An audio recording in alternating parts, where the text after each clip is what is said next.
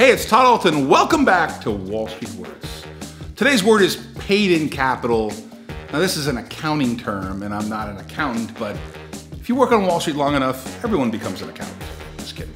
So, paid-in capital is the amount of money the company has raised in equity over and above its par value. Now, par value is a different word, but let's say the par value is a penny and you have 1 million shares outstanding. Anything you raise above that, say you raise an IPO, you sell another 1 million shares at $5, you get $5 million of paid-in capital. This is important in detecting how much money the company's raised over an infinite period of time. Now, why do I say that? Well, corporations are supposed to last forever, so when you look at the paid-in capital reported, you know what they've raised forever. Today's word is paid-in capital. When a company raises money, it goes onto its balance sheet and shows up as paid-in capital. This is important to know, especially for tech companies, how much money they've raised over time.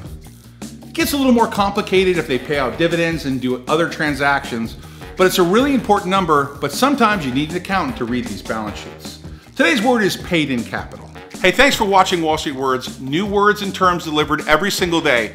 Please subscribe, push the bell. If you found this information helpful or you think someone could benefit from this information, please share this video. Thanks for watching our channel. Always good things happening here.